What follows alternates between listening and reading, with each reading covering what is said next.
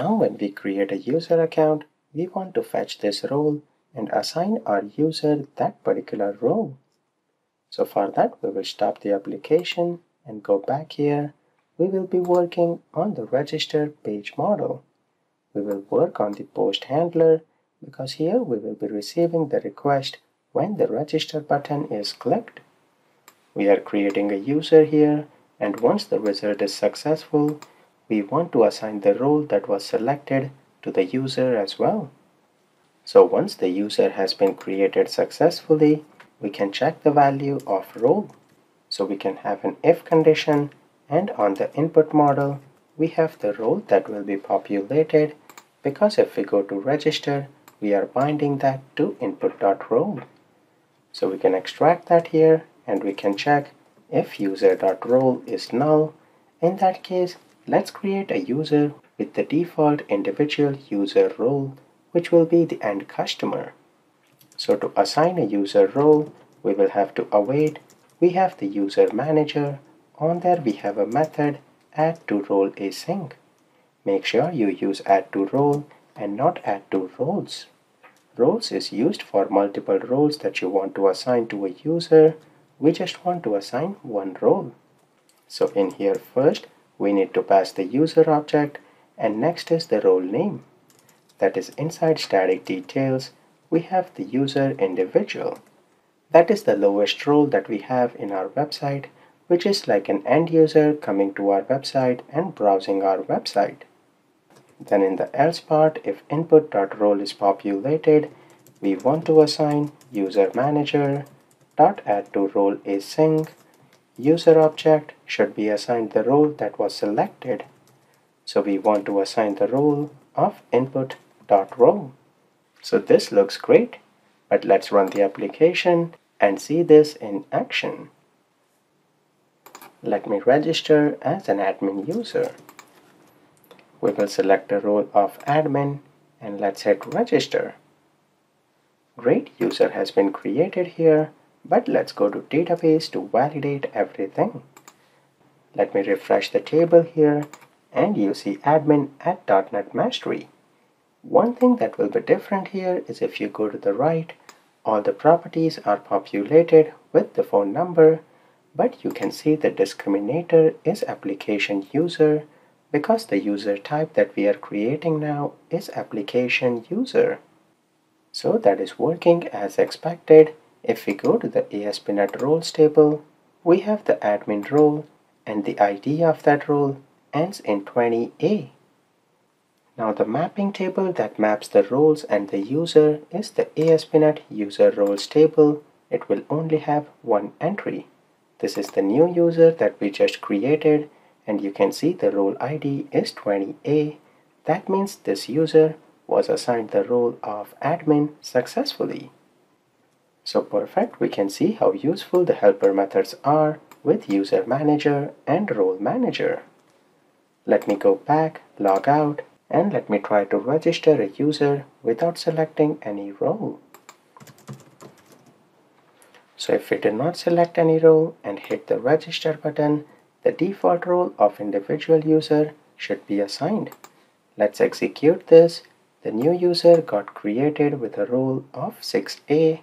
Let's see the ASP.NET roles. The one ending in 6A is the individual role.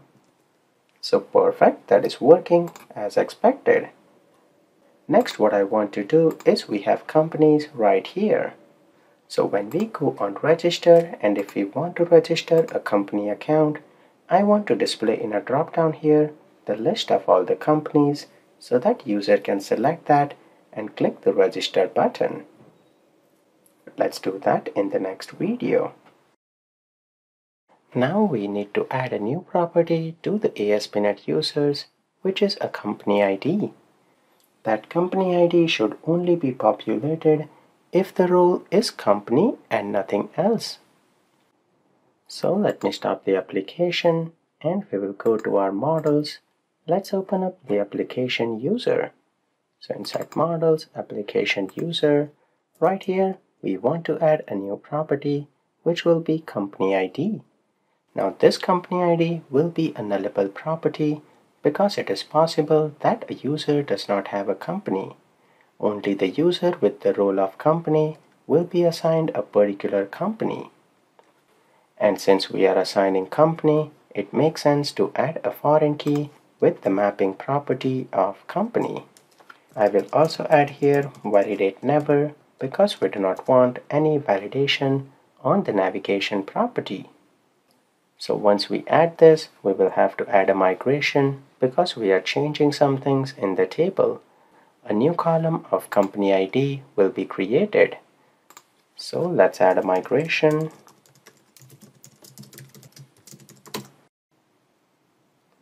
And let me hit the command update database. Perfect, that looks good. If we go to our table again for ASP.NET users, and if we execute, we need to do select star. This time we should see a company ID, and that is null for all the accounts right now. Next, what we want to do is on the register page, we want to display in a drop-down all the companies that are possible. So inside our register page model, we already have unit of work for company. So we just need to get unit of work using dependency injection.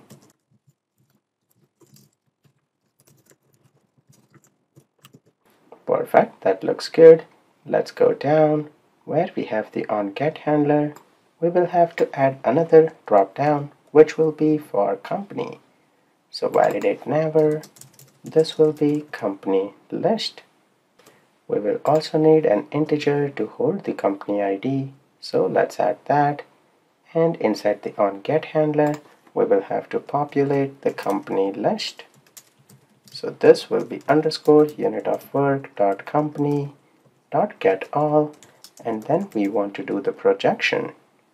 So I can just copy the select that we have here, paste it one more time. What we want for the text is name of the company, and value we will keep the ID of the company, convert that to string, because we want the company ID as an integer, which will be the ID, because we have the company ID as the property.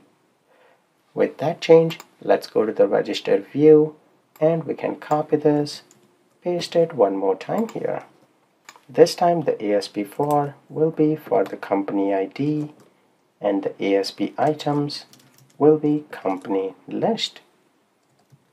We will display select company here, and let's run the application.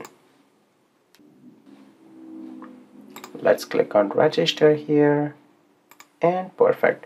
We see both the companies are populated. Let's continue in the next video. I want to add some jQuery here so that the drop-down for company is only visible when company is selected in the roles drop-down. So while the application is running, we can go back to the register.cshtml and scroll down. Let's add some custom JavaScript.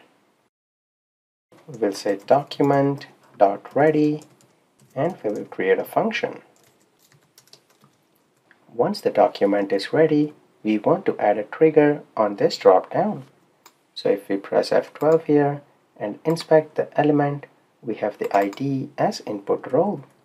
So let's add a trigger on input role. So we can say $hash input role, and on there we have the change event. So whenever we change the drop-down here, we want to call this function. We will create a variable. I'll call this selection is equal to. We want to get the text of the current selection. So if we go to the input text here, whichever option is selected, that will have an option of selected. So in order to get that, I will paste the input role. On top of that, the option should be selected. If that is selected, then we want to get the text of that dropdown. Simple jQuery, nothing complex. Then we can check here if selection is not equal to, let's see the selection value, which is company. So if that is not equal to company, Then we want to toggle the next dropdown that we have here. Let me get its ID, input underscore company ID. So we want to say dollar hash input company ID. We want to hide it if the selection is not company, else we want to display that. So else we want to show that. Nothing complex, but this should work. Let's go back and refresh here. And if we select anything other than company, it's not visible. When we select company, that gets loaded.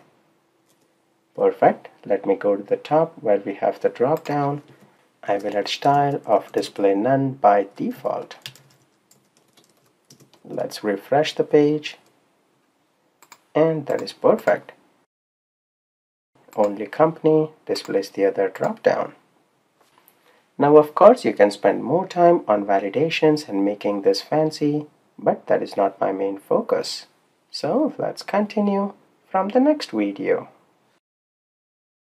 Now next thing that we want to do is when we register a company user will select a company here, and at that point we want to assign this company to the new user that is created. So if we go back and we will have to go to the page model, the company will be inside company ID. We want to assign that company ID only if the role is company. So when we are assigning the properties right here, we can check here if input.role is equal to sd.company. Only then we want to say user.companyID is equal to input.companyID. So that will assign the company ID inside the ASP.NET users table. But we need to make sure that role is also assigned. And then we are assigning the roles, so that is perfect. Let me restart the application and now register a company user. So let's register here.